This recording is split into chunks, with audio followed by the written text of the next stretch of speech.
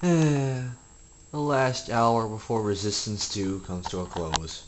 But luckily, the game's coming out on Election Day. How ironic.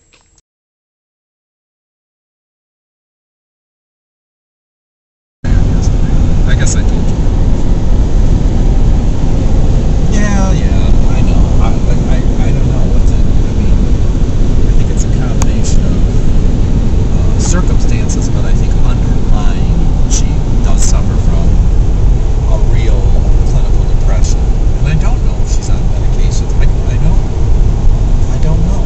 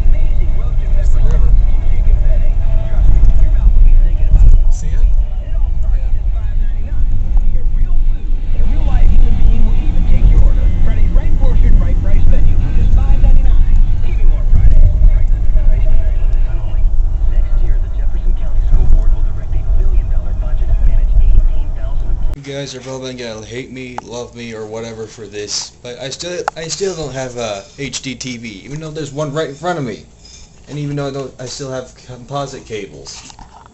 You guys are gonna hate me for this. I'm not going to Walmart just to buy myself an HDMI. I'm going back to Iowa in like 2 days. Okay.